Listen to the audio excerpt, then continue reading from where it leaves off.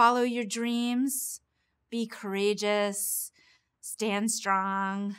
And remember, you're going to have some hard days, but tomorrow is another day to start fresh. Ask for help. I think asking for help is very important. I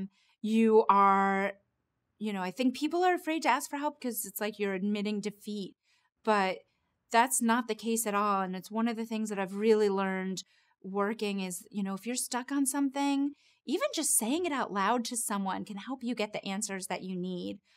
So don't ever be too shy or afraid. Ask the question, and I think you will find it to be very rewarding.